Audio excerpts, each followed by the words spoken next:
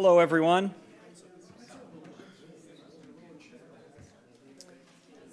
Welcome to Geopolitics with Granary. My name is Lee Woolley. I'm the president of the Mid-Atlantic region for Bank of New York Mellon Wealth Management. Delighted to be a sponsor of Geopolitics with Granary for quite a while now, and also thrilled just to be associated with FPRI. When I moved to the area here about 3 years ago, the FPRI initials definitely did not roll off my tongue. They definitely do these days, and I'm just really proud to be affiliated with this organization and all the marvelous content that is produced. I think we're in for a real treat tonight with David and Ron. But to kick things off, I'm going to turn things over immediately to our Regal president, Mr. Alan Luxembourg. Alan?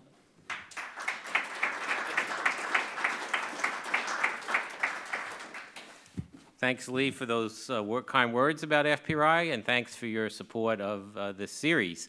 Thanks also go to the National Liberty Museum, which is the host of our series for the season, and going backward and going forward. So we're very glad to be here.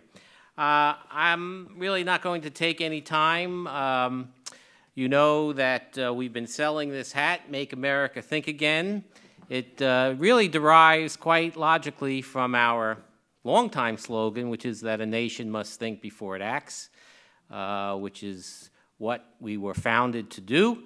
And we try to broaden and deepen public understanding of important national security and foreign policy issues. And we ask for your support to make sure that mission keeps going. It's now probably more essential than ever. So thank you for joining us tonight, and I hope you enjoy the evening program.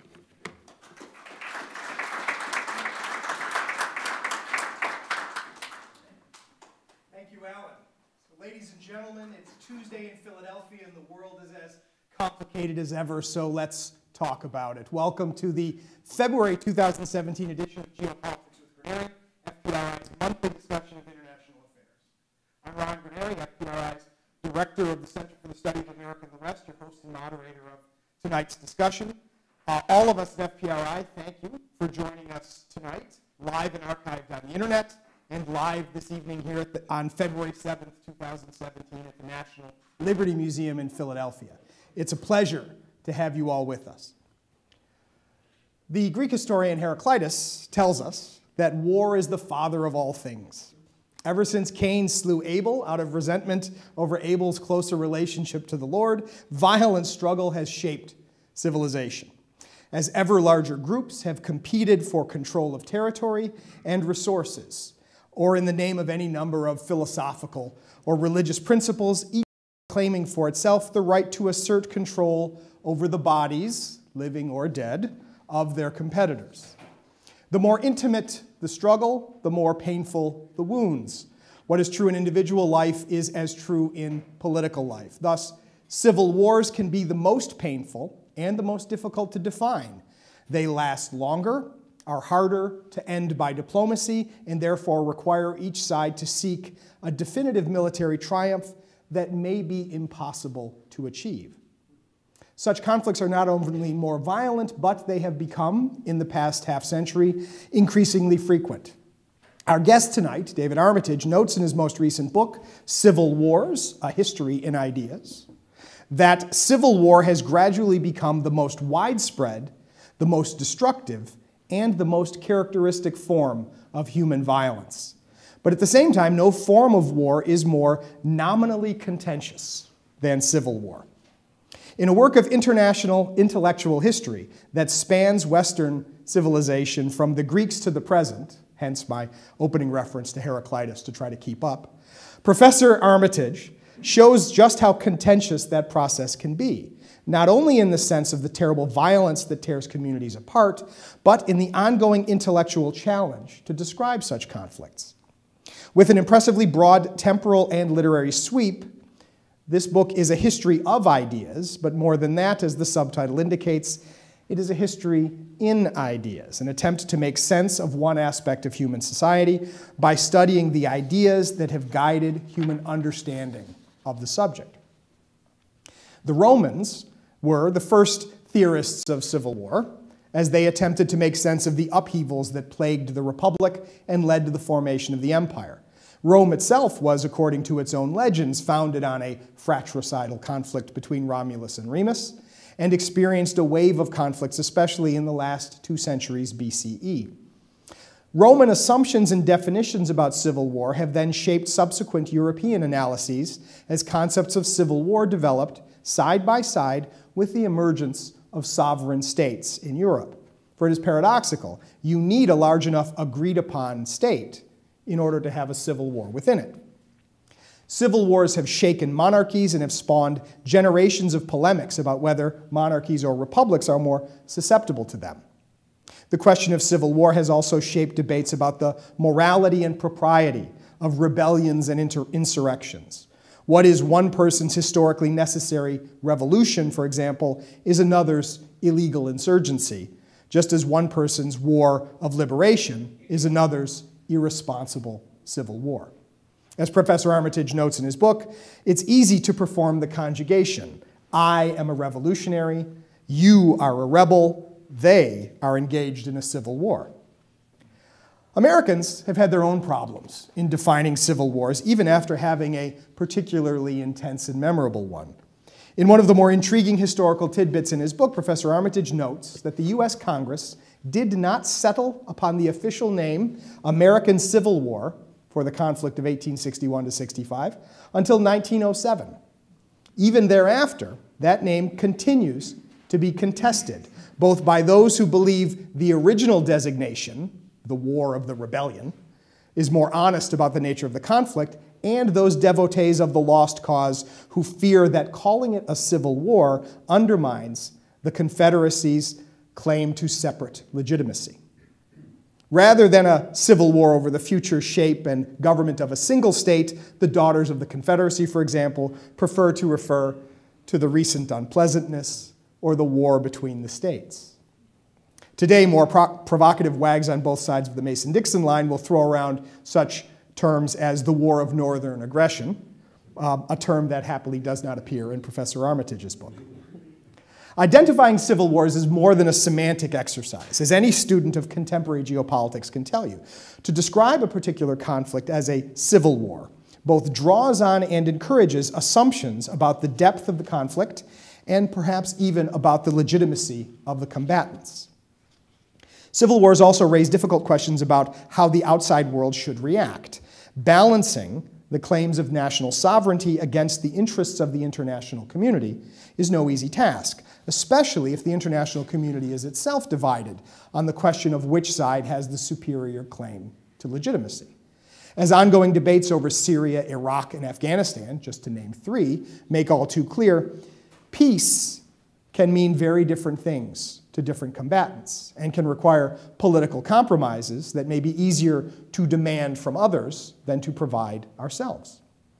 Outsiders will claim that the solution to a civil war is a power-sharing arrangement, but if it were that easy to share power, there would not have been a civil war in the first place. So, what is a civil war? How exactly does it differ from other sorts of wars? How has the meaning of the term changed over time? What special obligations do civil wars impose on the combatants, on the outside world, or on historians who try to make sense of them? These questions and yours will guide us in conversation with our guest, Professor David Armitage. Go ahead and applaud. He deserves it.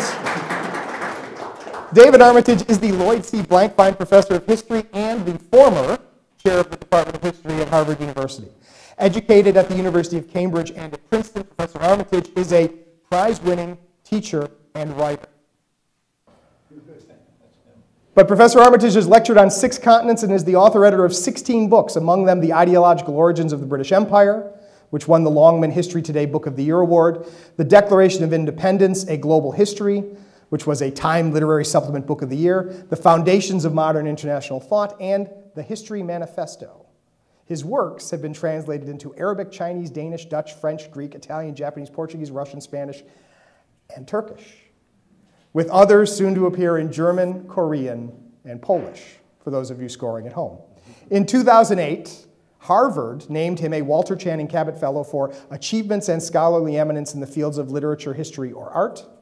In 2015, he received Cambridge University's highest degree, the Lit D. He is a corresponding member of the Real Academia de la Historia, Madrid, a corresponding fellow of the Royal Society of Edinburgh, a fellow of the Royal Historical Society, and an honorary fellow of the Australian Academy of the Humanities. A world-renowned scholar and a friend of FPRI, we are delighted to have him with us tonight. Welcome, David Armitage.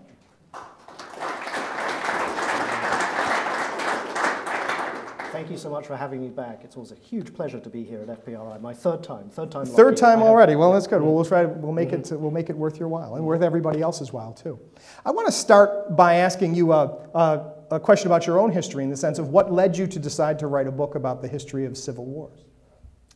Mark Twain allegedly has a line that history sometimes rhymes, and this book came out of a rhyme between two histories. I was working at the Huntington Library in Southern California, that beautiful library and art collection outside Pasadena, in 2006, 2007. Many of you here may remember that was the height of the violence of the Second Gulf War after the US-led invasion. I was reading there and then the papers of Francis Lieber, the author of the first codification of the laws of war, the so-called Lieber Code, written in the middle of the US late unpleasantness, or Civil War, as it later came to be called. Lieber was having terrible trouble defining civil war in that code. At exactly the same moment I was reading his letters about how hard it was to define civil war, there was a battle going on about the naming and therefore the framing of that violence that was going on across the world at that exact same moment that I was looking through those archival boxes. It wasn't an insurgency, wasn't a rebellion. Some people were saying it was a civil war. And I thought to myself, here's Lieber in 1862, 1863, worrying about what a civil war is. Here we are in 2006, 2007, worrying about what a civil war is. Maybe these are 2 points in a much longer history. And maybe I should think about telling at least part of that history. Were you at the Huntington to do something else and then discovered Lieber? Yeah? I was. Should we ask what that project was?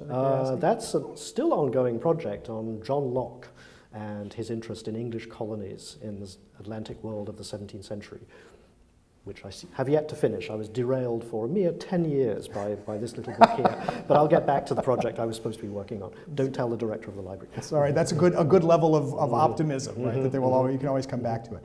So what is the connection between the concept of civil war and the emergence of political order? One of the things that you talk about in the book is how it takes some time before there are structures big enough so that you can have a civil war within them. So the Peloponnesian War is not a civil war, but the struggle between Caesar and Pompey is. Even though one could argue that the Peloponnesian War takes place within a much smaller area of the world. And so what makes one a civil war and one not? 2 things. One, you've already alluded to, scale. The Greek conflicts, internal conflicts within Greek city-states were on a much smaller scale. Sometimes they were aggregated into an idea of a war among the Hellenes themselves within what we might call an ethnic conception of what it meant to be Greek or to be living as a community on the Greek peninsula. But the Greeks themselves never talk about their internal conflicts as a civil war, a war among fellow citizens. They talk about it as a war within the clan, a war within what we might translate loosely as a kind of extended family, a war within the Hellenes, sometimes even a war within the household. So either at the very large level of all of these people with a common stock, a common root, or within the household itself, but never at the level of what we would think of as a state. Fast forward to the Romans, they have to invent a new term, a term that translates literally as civil war in our and many other languages, bellum civile, a war among citizens. The Romans tended to name their wars after the enemy that they fought, Jugurtha, for instance. In this case, they name it after an enemy who was not supposed to be an enemy at all, their fellow citizens, cives in Latin. A bellum civile was among fellow citizens within first the city of Rome and then the larger Italian peninsula, and then as the wars themselves expanded over the course of almost a century across the entire Mediterranean world, the known world as far as the Romans themselves were concerned. So first there's scale, and then there's the idea that it's a war among citizens, not something the Greeks had, something the Romans had, on a larger scale, but also paradoxically with that intimacy of recognition among the enemies themselves. And so did slave uprisings count as civil wars? Like did Spartacus's uprising count as a civil war in the eyes of the Romans? The Romans were very good at naming wars. In this case, they saw a very different set of enemies there. These were servi, not cives.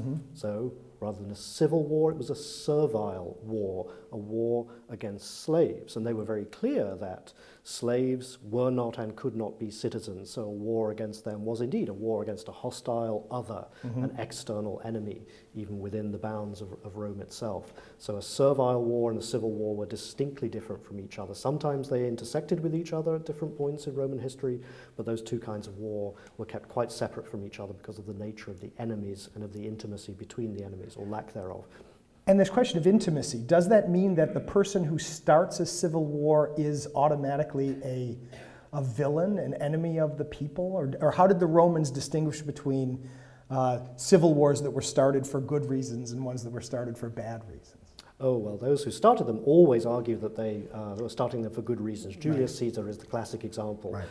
He said he was defending Rome itself against an aggressive and corrupt Senate. It was always necessary for the Romans, when starting a war, to give a justification for a defensive war. It could never be an aggressive war, it had to be a defensive war. So even Caesar himself gave what to him and to his followers was a convincing explanation for the enemy he was fighting, the just reasons for conducting a campaign against them, and therefore salving his own conscience that what he was engaged in was not a civil war. And indeed, if you read Caesar's own account of what we now call the Civil War, though he never used that title, he never uses the term in his own voice. And does he never use it because he knows that civil war is a terrible thing, and so he would never want to be responsible for it? Absolutely, yes, yes. He doesn't want to term it that, because that would be an acknowledgement that it was, in fact, a war that should not be a war, an illegitimate war against fellow citizens. It was a defensive war, but he could never bring himself to use those words. And for many decades, for the Romans, civil war was the war that dared not speak its name. And yet, it didn't stop them from having them. Not at all. Right. And having them over and over again, decade after decade, for more than a century, a whole sequence of civil wars, which causes what we might now think of as a crisis of conscience for the Romans. Why did we have so many civil wars? Why did the community continue to be torn apart? Was there some great moral failing at the very heart or the foundation of Rome itself that led to these fissures, this bloodshed, this tearing of entrails, as one of their poets put it? So a lot of self-questioning goes into the whole canon of Roman history, and that canon of Roman history, thinking about why civil wars recurred, what the connection between the different conflicts was, and what moral failing, what curse perhaps was at the heart of them, cascades down the centuries to influence later conceptions of civil war deep into the 19th century.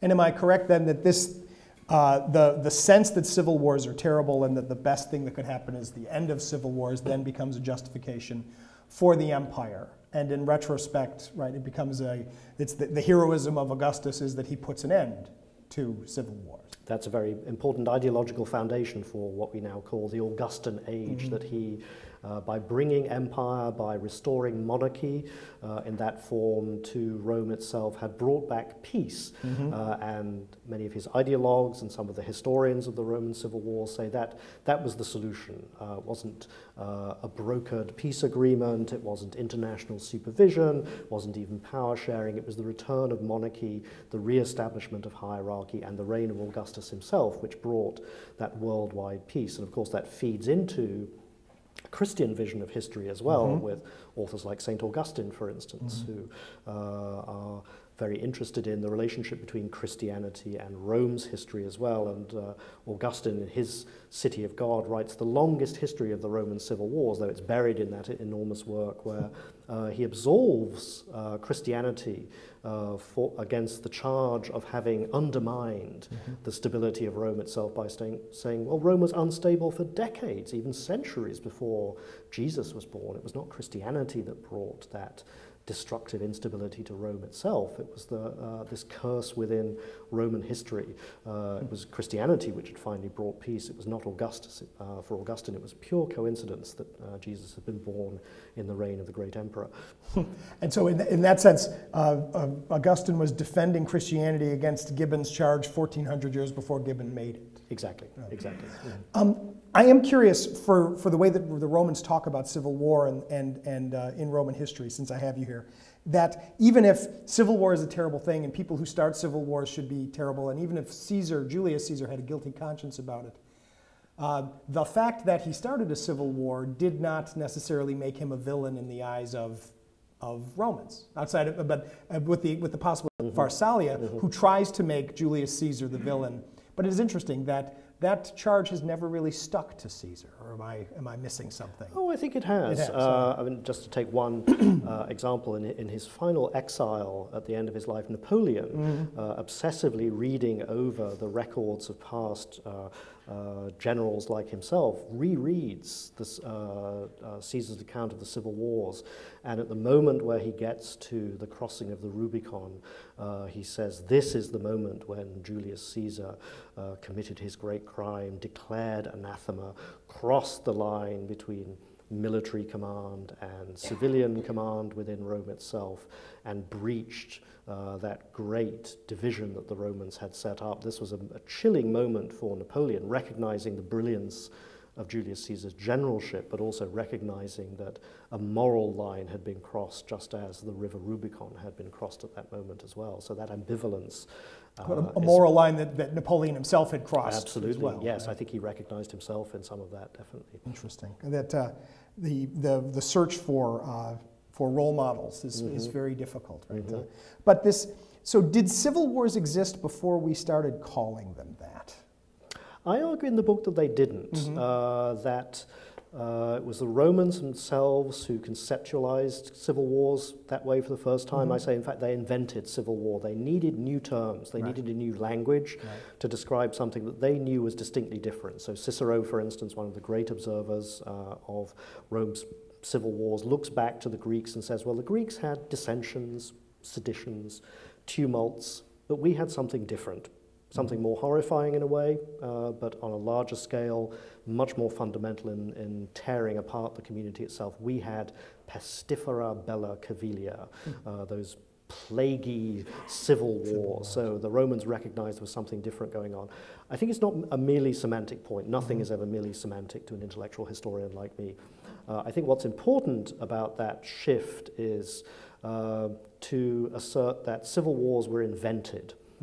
They were created as artifacts of human culture rather than facts of human nature. And I think that's very important to state, because many writers over the centuries have said civil war is something inherent in human nature itself. We're not just individually aggressive, one against another, but collectively aggressive. We are doomed forever to tear ourselves to pieces. Anytime that we create a political community, it will inevitably dissolve into not just faction or sedition, but ultimately into turbulent and destructive civil war. I want to argue against that in the book, to say the Greeks didn't think in those terms, the Romans knew they discovered something horrifying and new, and one of my conclusions is that something that can be invented may in the end be disinvented or uninvented. We're not necessarily saddled with the prospect of the eternal recurrence of civil war in human affairs.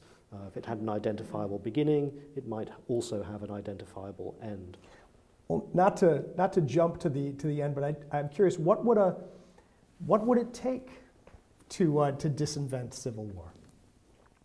Talk to people in Colombia in the past few months. Right. We have some very encouraging signs in recent years. First, the ending of the Sri Lankan Civil War, now the Colombian Civil War. Of course, that almost stumbled at the last post with the referendum at the end of last year, but now we've come back from that. We're at an extraordinary moment, the first time I think in 2 centuries that the entire Western Hemisphere, the Americas, is free of civil war.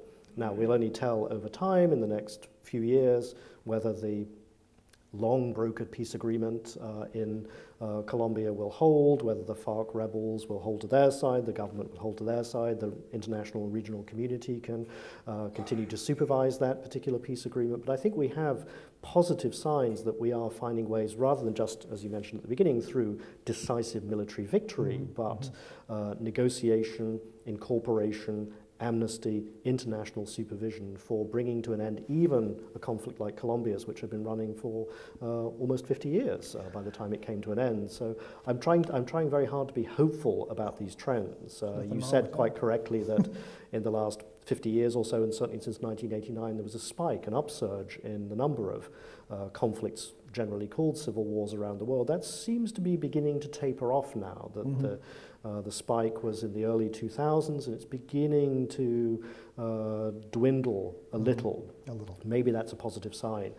So I think there are hopeful signs that we may be on the way to, if not disinventing civil war, at least finding ways to cauterize some of its wounds, to prevent its recurrence, which is one of the greatest dangers of civil wars and always has been. The Romans knew that 2,000 years ago, in order to begin at least to imagine removing this scourge from humanity. Is part of the hope that civil war can be removed the idea that there is a larger international community, or there are larger bodies that can either step in or can encourage cooperation? The problem for the Romans was there was nobody bigger than Rome to tell the Romans to stop fighting. And so is this a sign that as we move to a more global community, it's harder for local conflicts to remain local civil wars? I think we might have to say at this particular moment in our national, international life, as we moved towards more global community, we can perhaps come back to that in a moment, but think about a succession of endings of internal conflicts in Northern Ireland, in the Balkans, Sri Lanka, Colombia, just to take some of the most important examples in recent years. In each of those cases, there was an element of international supervision, buy-in by various organs of the international community. It's not possible simply to get the warring sides, sometimes more than two warring sides, together around a table. You need international agreement and international supervision, international cooperation, often to bring the parties to the table to begin with, to talk to each other, then to set conditions, and then to supervise and to monitor the application of those conditions. So I think the ending of civil wars in the 21st century does depend to a great degree on that international buy-in, as well as the intranational agreements that are made as well. Now, of course, at this very delicate moment when the entire architecture of the post-war international order is beginning to totter and is indeed possibly under active attack by the current US administration, we might say all bets are off about the long-term prospects for that international cooperation and supervision for the ending of long-term conflicts. But we shall see. I try to remain hopeful. Well, remaining hopeful is good. We like that around here. I want to ask you an unfair question, now that I have you warmed up. And that unlike the other ones. Yes. Unlike the other ones, that's right. But, and that is, your book is a book of impressive erudition. Right, without question, right? Going back to the classical tradition, really the entire scope of Western history. I am curious, and I don't know whether you've had a chance to speak to many specialists outside of the Western historical tradition. How, if at all, do you think your story of civil wars and their use of terminology would change, or would it change at all, if you were able to include non-Western traditions, right? If we look at 5,000 years of Chinese history, or Indian history, or African history, that different parts of the world do you think that the story is similar, or are there specific things about this particular trend in the Western trend, Greeks, Romans, Europeans, North Americans? I think it would change, and there are aspects of it which I have indeed discussed with specialists in other areas, all of whom say no one has attempted the kind of long-range history for my area, the Arabic traditions, the Chinese traditions that I've attempted here. So I hope very much that this might encourage others to reconstruct similar histories that can then be brought into dialogue. And I say at the beginning of the book, there are at least 3 other traditions of which I'm aware. There's a Greek one, which I do talk about a little, the Greek idea of stasis, which is their nearest equivalent for faction shading towards something that we might call civil war. There's a Chinese tradition which also gets imported into Japanese as well. The key Chinese term is Naisan, which means literally internal war. It's not civil war. Again, this idea of being fought among fellow citizens, I think, is critical to the tradition I'm dealing with here. So there's that Chinese, East Asian tradition as well. And then there is a tradition within Arabic thought, Arabic politics, Arabic poetry, and Quranic traditions as well, of talking about fitna, a very complex term, sometimes used to describe religious schism, for instance, between Sunni and Shia traditions, also used to describe faction, rebellion, and occasionally in the place that we might use civil war in European and Latinate-derived languages, for instance. I was at a conference actually a few months ago where I was asked to talk with specialists about the parallel political vocabularies of sedition, uprising, schism, civil war, revolution, and the parallel terms in Arabic. And we noticed some moments, for instance, in the 19th century where there were clear parallels, that in Arabic, a difference between something that might be called revolution as against something that would be called civil war. There was a difference between the comparable terms in Arabic as well. So I think there are some interesting parallels. And what I would like to see more worked on is, for instance, to look at the language of conflict in Syria since 2011, to look at the ways in which these, quotes, Western, or we might say Mediterranean conceptions of civil war are channeled through the organs of global governance, through the World Bank, the UN, the International Committee of the Red Cross. So this is a global language now, even if originally it emerged from Rome, Europe, the Americas. How that intersects with Arabic understandings of conflict, and what misunderstandings, maybe what common understandings emerge from the different sets of conceptions and the implications that come from the historic traditions lying behind those ideas. So who gets to decide that a conflict is a civil war? Is this a privilege that's reserved to the people fighting it? Or are there good historical examples of the idea that this is a civil war is something that can be imposed upon a conflict from the outside and accepted by the people who are fighting it? I just mentioned Syria a moment ago, and there's a very good example there, I think, that will speak very much to your question. So from late 2011 into the first half of 2012, there were many reports circulating, for obvious reasons, from Syria itself, of people saying, in their own languages and in translation, we are suffering a civil war here in Syria. By, I think, June of 2012, something like 17,000 people had already perished in that conflict. It was in that month that the International Committee of the Red Cross said for the first time to the international community, to the world effectively, what is going on in Syria is a non-international armed conflict. That is the precise term of art used by international law, international humanitarian law, to denote or define what, in common speech, we would call a civil war. And I'm interested in precisely that gap of understandings on the ground, the experience of those suffering the conflict itself. They knew that they were suffering something that they could call a civil war, or on the side, the Assad regime, of course, was calling it a rebellion or an insurgency against their authority. But it took more than 6 months and 17,000 deaths for the international community, or one of its most important representatives, to say, this is a non-international armed conflict. Why does that matter? It matters because once that has been verified or validated through an organization like the Red Cross, then it's possible for humanitarian aid to be brought into a country which has a non-international armed conflict. It's possible to apply aspects of the Geneva Conventions, which would not be applicable if this were just conceived of as an internal police action by an authority over those fighting against it.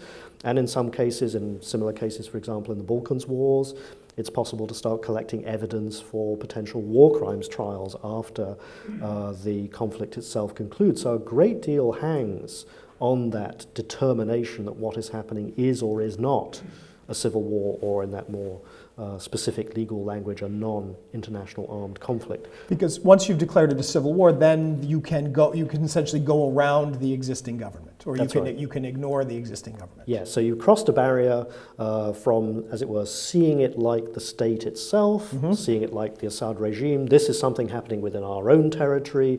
It's up to us to apply our own laws and our own conception of necessary force to put down a rebellion or an insurgency. Once you recognize it as a civil war, or again a non-international armed conflict, then that gives rights of belligerency to both sides, and also allows the international community to have an interest, a legal interest, which then may also become a political interest in what is happening on the ground. And there we get into the much more murky and contested political questions about intervention that arise from civil war as well. Humanitarian aid is one thing, monitoring of potential abuses or war crimes is another, but the idea of intervention by outside powers, especially military intervention, of course becomes very fraught at that point, and there's a long history to that. Indeed, and history in both sides, right? Because the way that you describe the Syrian situation is you call it a civil war, and the international community can intervene to protect or to ameliorate. But at the same time, when, say, the United States has been involved in conflict in Vietnam, one of the arguments made by those who wanted the United States to stop being involved was to say the Vietnamese are fighting a civil war and we have no business there. And what is your sense of the ways that civil war, the designation of civil war, has both encouraged the world to care, but also encouraged the world to stay out? It's exactly as you say. It can go in both directions. Right. So again, let's go back to the Second Gulf War, where that debate that sparked my book about whether or not to call it a civil war hung precisely on that, and there were opposed sides on that designation for exactly that reason. Some sides were saying, if we call it a civil war, it opens up the possibility for continued intervention by the US and other powers to ramp up their forces to support one side or the other. Others were saying, well, if you call it a civil war, and here I think they very much had the memories of the Balkans wars, the wars in the Horn of Africa after 1989. If you call it a civil war, it's an ethnic feud. It's something which is based in highly local, very contested, deeply atavistic conflicts within a particular area. It's something that we, as the international community or international powers, should stay away from. A civil war should burn itself out. It's nothing to do with us. So it can actually work in both directions. The latter one is a more informal way of saying stay away. The idea of intervention is a way of saying if you recognize one of the opposing sides as belligerents, then maybe you have a duty to go to their aid if you believe they need aid. And of course, that was one of the great ethical and political issues in relation to the Syrian conflict as well. Indeed. Still is. It remains to this day. That red line was crossed, but no action was taken. So I want to invite the audience to, if there are any questions, we have the microphone. Is there a microphone? It's in the back. Yes. We'll start up here.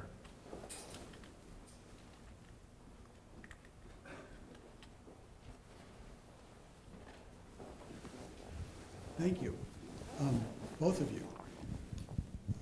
I was curious about how, when one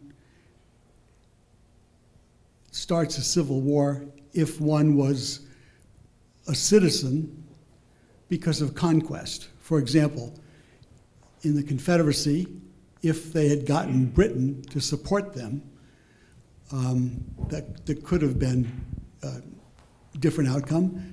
In the Arab world, as part of the Turkish Empire, they were encouraged by outside intervention to assert so that would be viewed in Turkey as a civil war.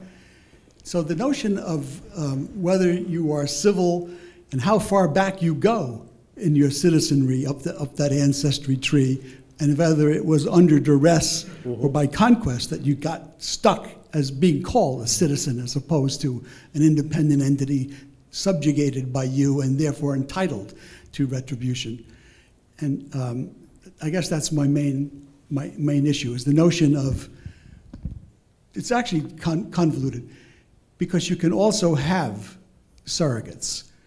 Many civil wars are encouraged. During the Cold War, we would have been delighted to have Georgia and any Muslim territories of China or Russia in the old Soviet Union exert their rights to be independent, for example. We would have encouraged that. And we were bumping into Russia, every other country, basically using them as clients in our civil war. So I'm a little stuck on this notion. Yeah, so the question of how, I guess this is the distinction between a rebellion of a group that simply never really felt like they were part of the Kivis to begin with versus a civil war between well-established communities. This was a problem the Romans faced. And what do we, today, does it matter as far as identifying a conflict as a civil war? Oh, I think it matters enormously. And just to go back to the Romans again, the Romans had a name for, or one name for that kind of war was a social war, a war among their socii or their allies. And they recognized that as something different from a war against slaves or a war against citizens. But it struck me as you were talking that I think all of the examples that you gave were examples of what we would now call, and were sometimes called at the time, wars of secession. That is, of groups breaking away from an empire or another state.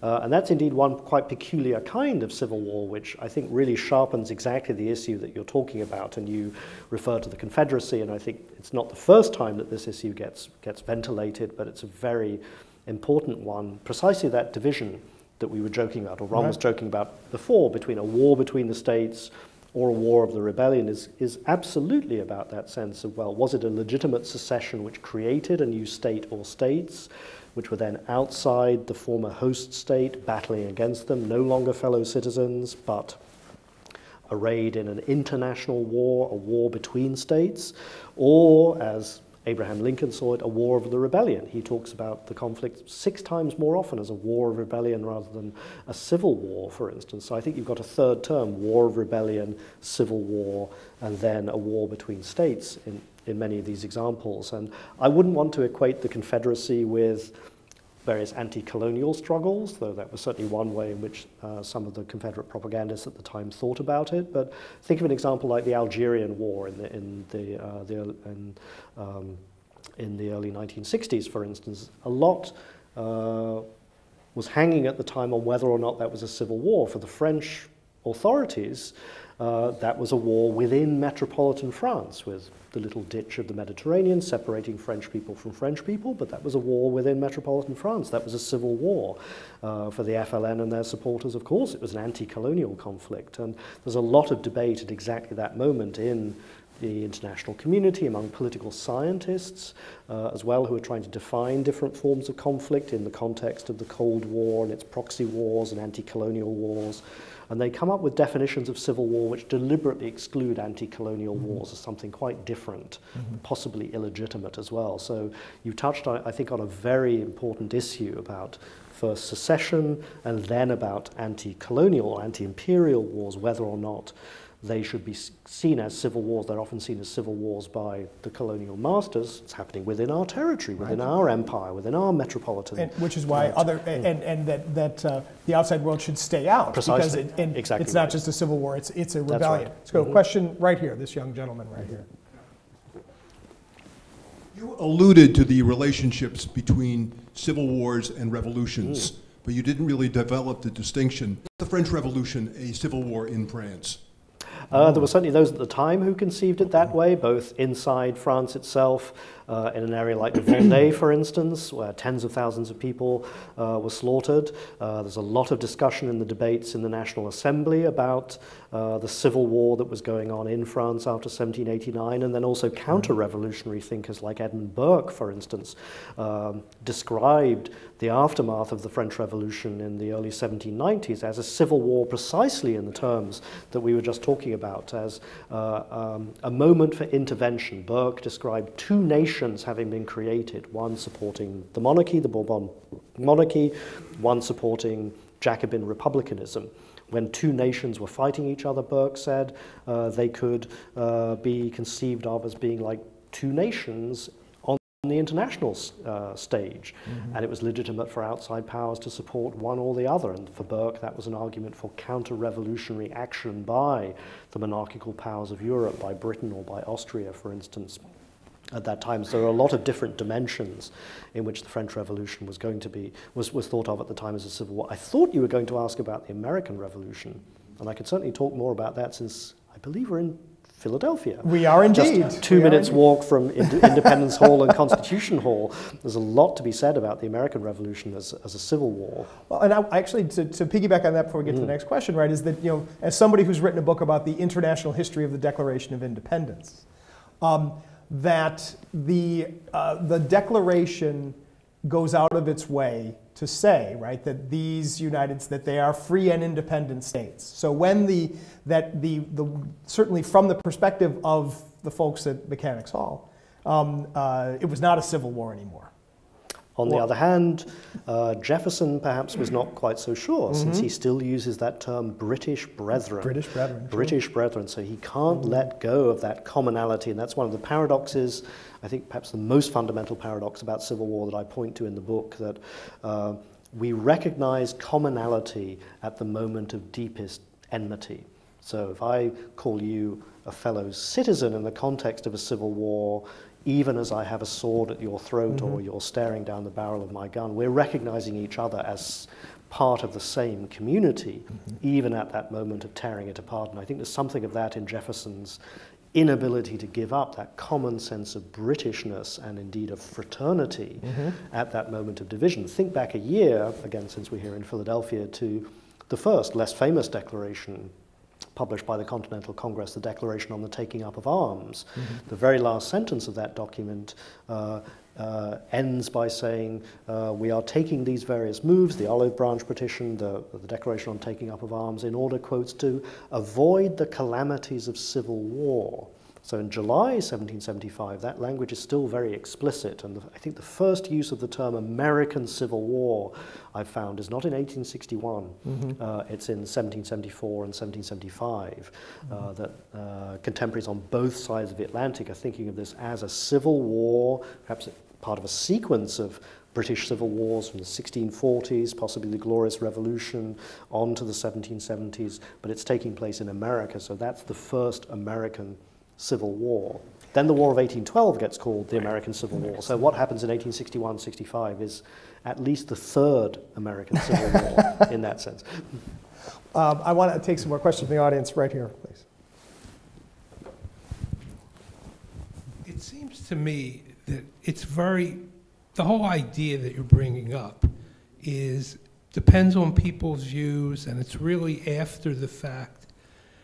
We now think Syria is in a civil war, but of course Turkey is fighting against Kurdish terrorists.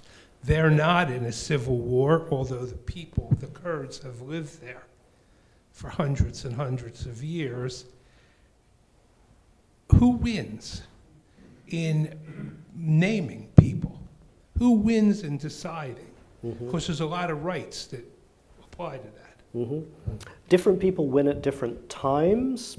A historian has to say that. It's all very complicated. But when the International Committee of the Red Cross says in Syria that what's happening is a civil war, those who had been formally called insurgents or rebels by the Assad regime, they win recognition. They win legitimacy in the eyes of the international community.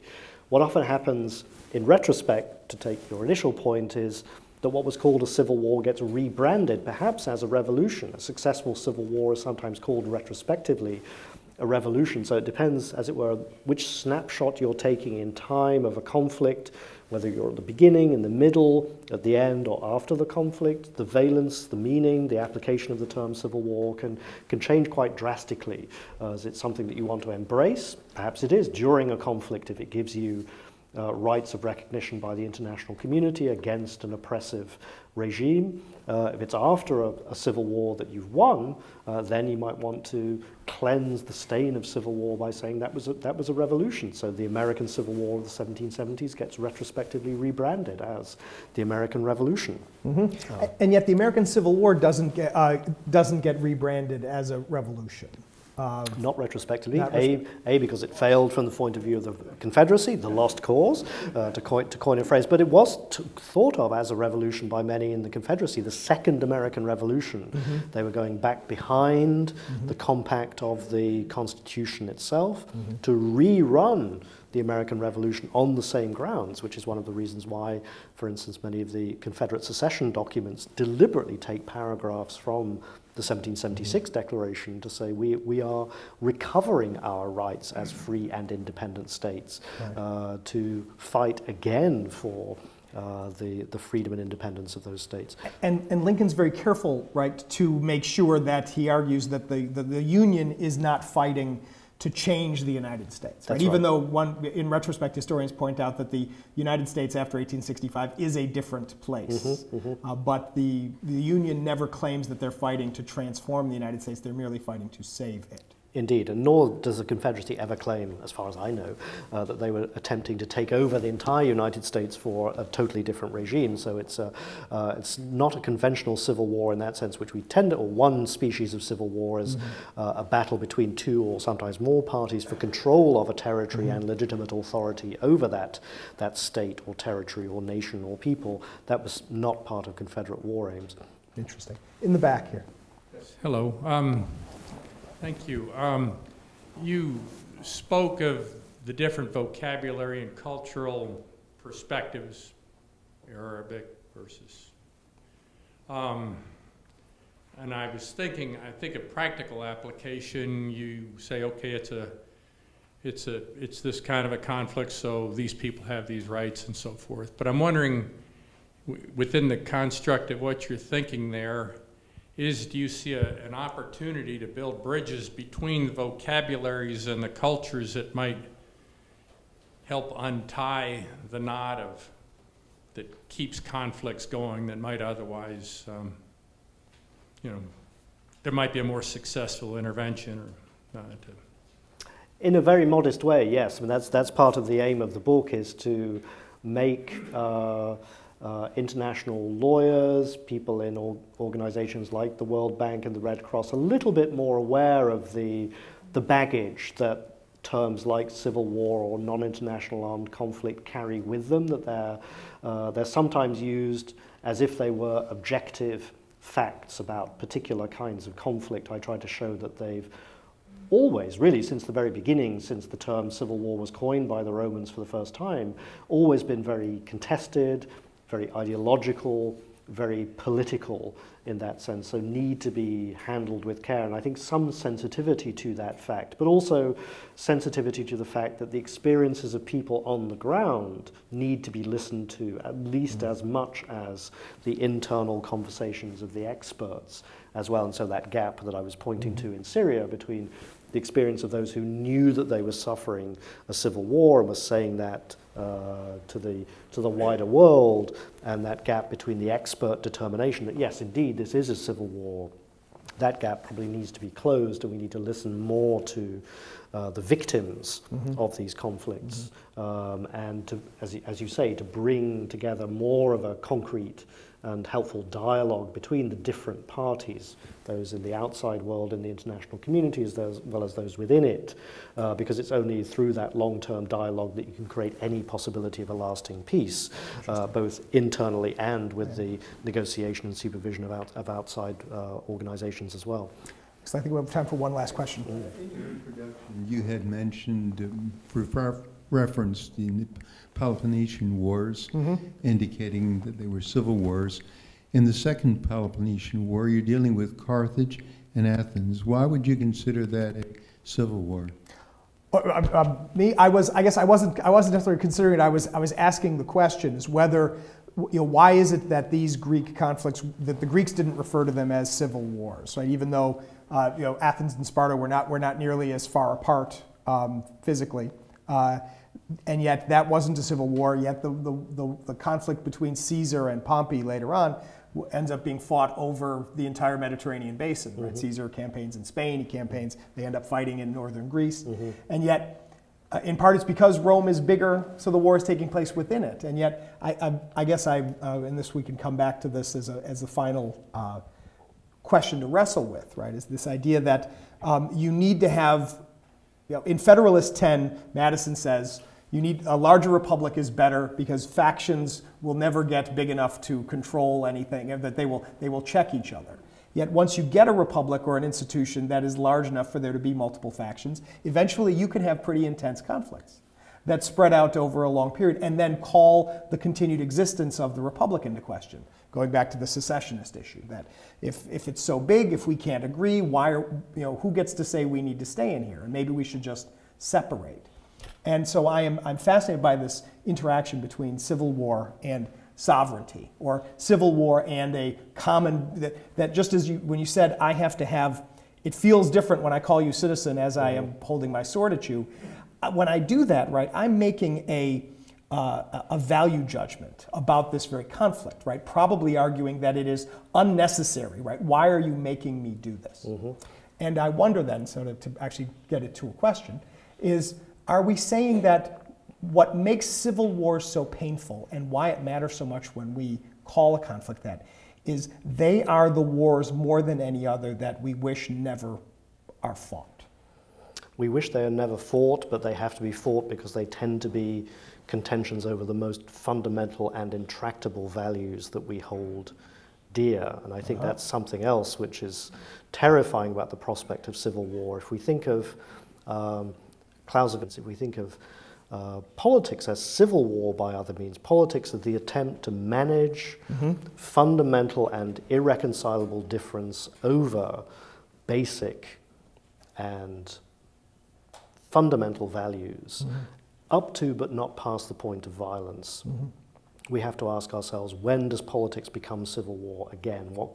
Under what conditions might that happen?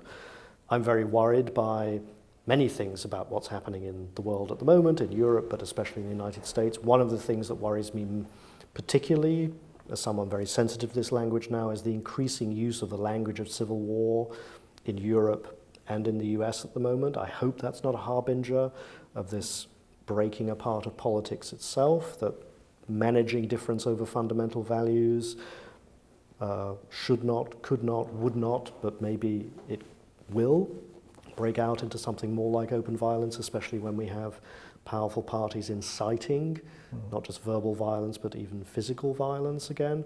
So I think we may be at a moment where we're seeing that incursion of fundamental difference over basic but deeply held values coming, if not to physical blows, at least to verbal violence at a moment of hyper-partisanship, of deep investment by both sides in the rightness of the worldview within which their values are nested and which give succor to those values. So I think we are at an inflection point at the moment, and it worries me greatly about where we might be heading now. That's not exactly as hopeful as some of your earlier comments, but I think it's an honest place to end. And certainly if we are concerned about what future civil wars will be like, we can learn a lot by reading your book and understanding what civil wars are there. So David Armitage, thank you very much for Thank you so much. Real pleasure, as always.